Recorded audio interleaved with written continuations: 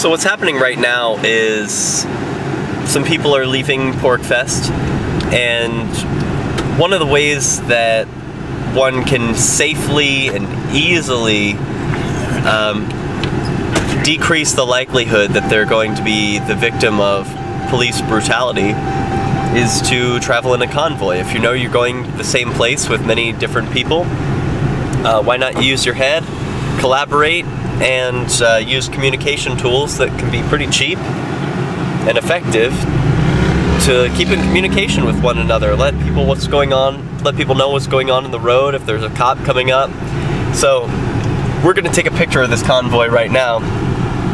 There's one more person, or perhaps 3 more cars that will be added to it, but right now we've got 2 cop cars, Z-Rad and his SUV, Matt Roach in a red car here. Bo seems to be filling up at the pump. And Vermont's Bridge is behind us.